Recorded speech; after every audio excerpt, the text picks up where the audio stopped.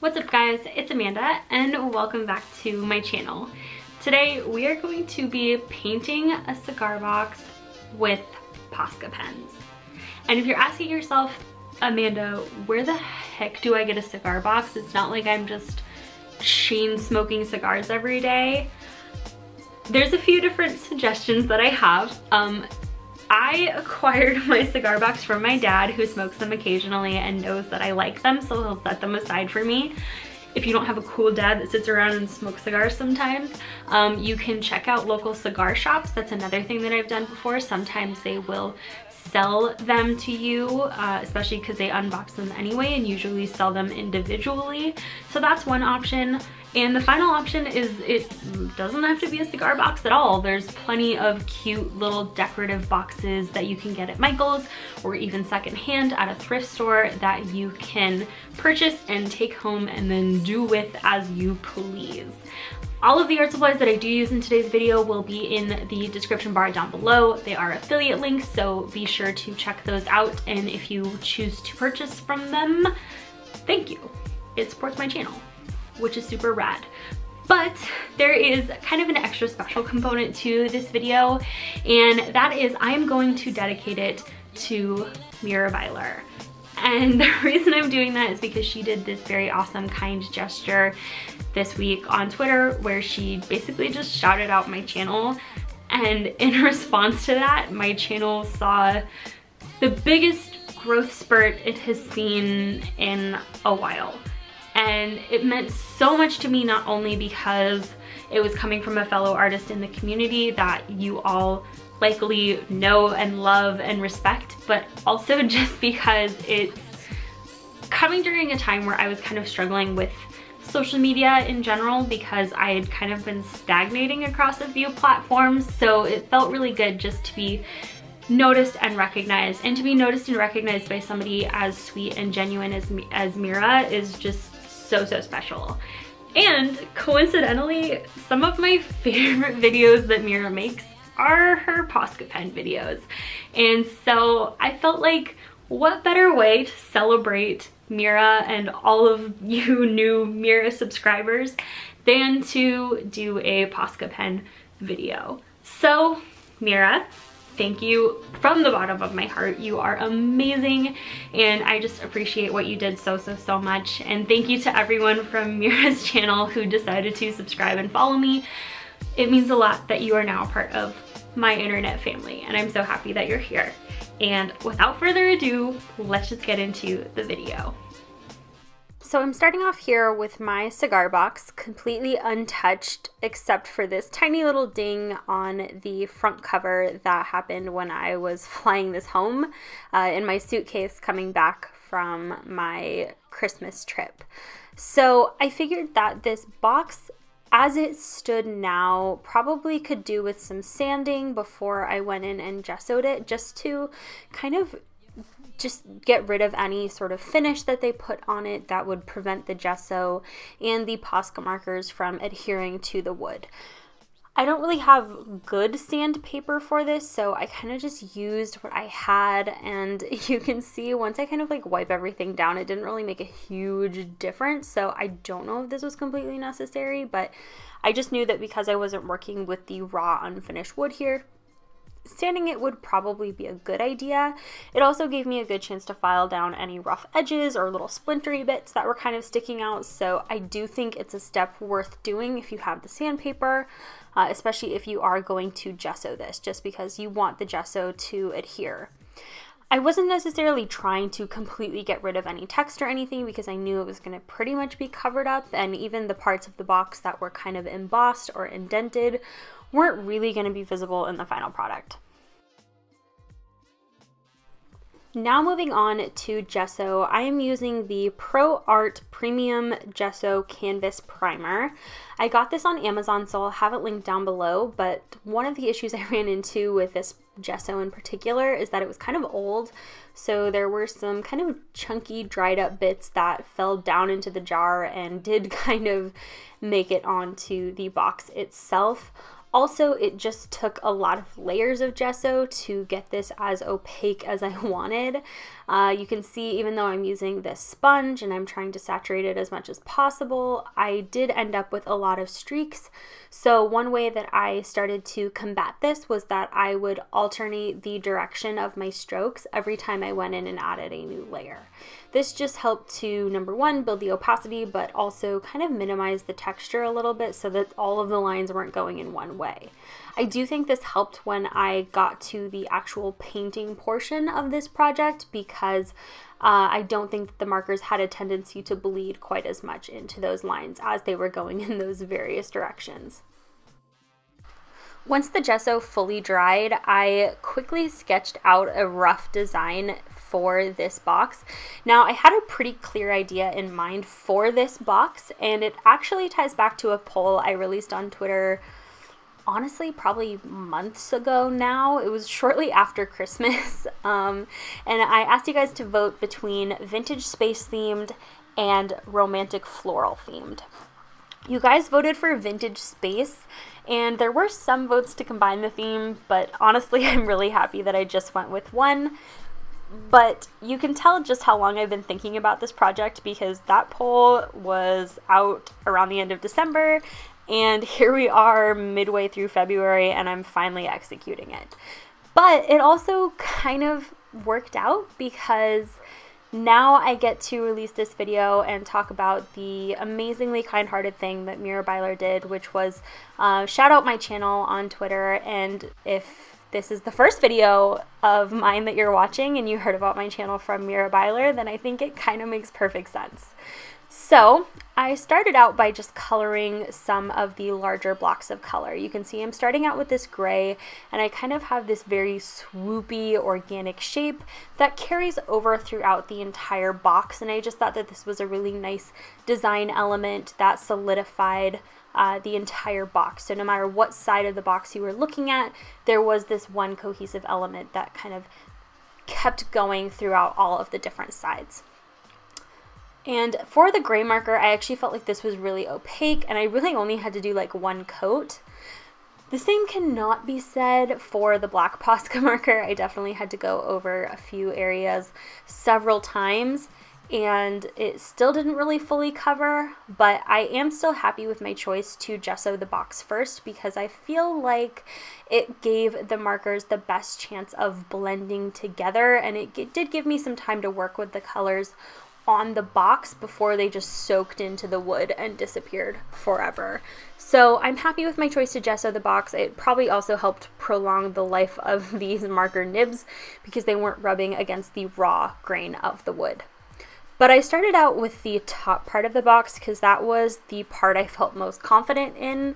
Even though I had been planning out this box and this theme for a while, I didn't really plan out the specific colors or shapes that I was going to be doing at all. I sort of did a few rough concepts in Procreate, but I was mostly messing around with the design and theme in general, and not really looking for anything specific for this box or this project. And I think it was a risky move, but at the end of the day, I really loved the way that this turned out. And I don't think it would have been as fun to meticulously plan every single side of it. Instead, it was sort of like a puzzle that I was solving as I went, and I had to sort of make last-minute decisions about where I was going to put colors so that it wouldn't look too similar, or you wouldn't have two large objects the same color next to each other. So it was a good kind of mental puzzle to do this sort of spontaneously rather than plan it out. And I think there's something to be said for having certain projects that you just do for fun and not because you want it to turn out perfectly. So here you can really start to see some of those planet silhouettes take shape much more clearly, and hopefully that's making this whole process more interesting to watch, because it's really hard to see my sketch on the box because I just used a very light blue pencil to roughly shape out these planets, and that was basically all of the prep work that I did. Everything else, I'm just winging it. Once I had all the black filled in and I was about to start coloring the planets, I really tried to limit myself to using no more than 3 colors on each planet. And for the smaller ones, I really tried to limit it to only 2 colors. I really wanted to keep the look of this very simple and fun, so I didn't want to be overcrowding any part of this box with too many colors. Another element of this whole video that was sort of unplanned and unintentional is that each side of this box kind of plays on like a complementary color scheme. Completely by accident, like I said, I didn't really plan this out, but I think just based on the array of Posca markers that I had, I ended up grabbing 4 complementary colors to highlight the 2 main parts of the side of each box. So for example, in the top part of the box I have these 2 larger planets, and so I did one of them orange and then sort of just thought blue would look really nice next to it, so I did the other one blue. And on other parts of the box I would have one part be purple, and then I would just kind of think to myself, you know, it would look really good next to that? Yellow. So I think it's just sort of funny that I didn't intentionally plan to do that, but it turned out that that was sort of a pattern I repeated throughout this video, and it kind of parallels this whole video in general about how I didn't plan to be talking about Mirrorbyler in a Posca Pen video, but somehow it's very, very fitting. Another huge element of this project was playing with various textures.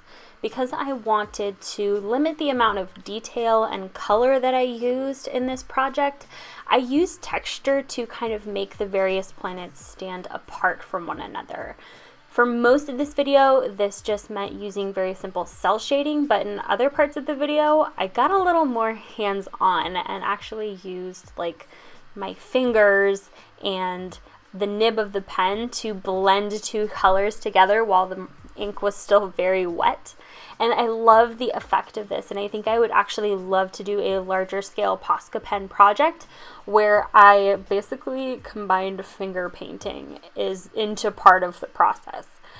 It was really fun and very liberating, and I think it was just a good way to get me out of my own head when it came to painting this whole project, which was out of my element in a lot of ways.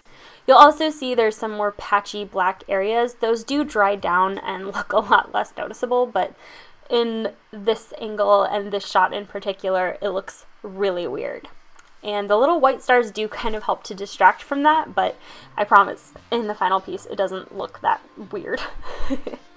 All in all, I really kind of revisited this project over the course of several days where I wouldn't allow myself to get too caught up into any one part of it. I would just sort of sit down, color aside, and then walk away and come back a day or 2 later to paint a new side.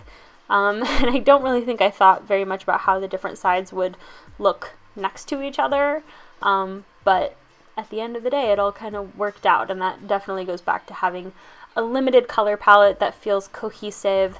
And with Posca markers, it really takes a lot of the hard work out of it because I feel like all the colors are designed to look good together, and Posca markers in general just kind of have this like easy, effortless look to them, which I feel like just speaks to them as a brand and as a company. Like, it's kind of their whole motto is like, you can use these on anything, and it just kind of works, and that definitely felt like the case here. Maybe it was just me, but every time I use Posca markers, I just feel like the word that comes to mind is fun. It's fun, it's easy, you don't overthink it, and even if you do make mistakes, it still looks kind of cool. My last spur-of-the-moment decision for this final project was to write a little message on the inside of the box, and the first thing that came to mind was the phrase, "You are out of this world." Obviously it fits with the space theme, but it also just kind of captures how I feel about the art community in general, and in this video especially about Mira, who did just this very kind-hearted thing and, you know, shouted out my channel on Twitter, which she totally didn't have to do, but it meant a lot that she did. And I think if you don't know Mira, the one thing that I can say about her is that she is an out-of-this-world creator, and she's just so kind and sweet and special. And so you should definitely go check her out. And if you are from Mira's channel, thank you for subscribing and choosing to watch my videos. It's been really awesome to just read your guys' comments. You're so sweet and just so engaging, which is definitely, I think, a big reflection on the community that Mira has built here on YouTube and how that kind of extends beyond her in a lot of ways. And that's it. Now we have this super cute, adorable little cigar box that is painted in little planets. I love this. I'm definitely going to spray it with a protective coating, and I think the only person who I would want to have this box is Mira. So I'm gonna find a way to send this to you, and I'm gonna figure it out, and if I figure it out without having to DM you, then this is gonna be a surprise. But if I have to DM you to figure that out, then it's gonna kind of spoil the surprise, and it also might not get there before this video is out. But either way, surprise, this box is going to be sent to you and delivered to you because really there is nobody who deserves it more than you, and I hope you like it. I had a ton of fun making it for you. And yeah, that is it for this video. I definitely want to paint more things with Posca markers, and they're just honestly a super fun art supply that I feel like I really need right now in my life, because I need something that's just like fun, and who cares if I mess up, I still really like the results.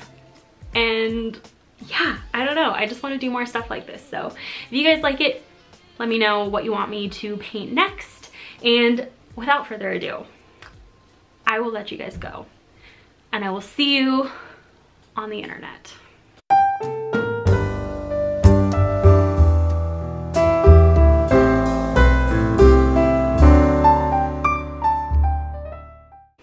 I feel like I'm having to like really sit up. I don't know why. I just filmed the whole video from down here.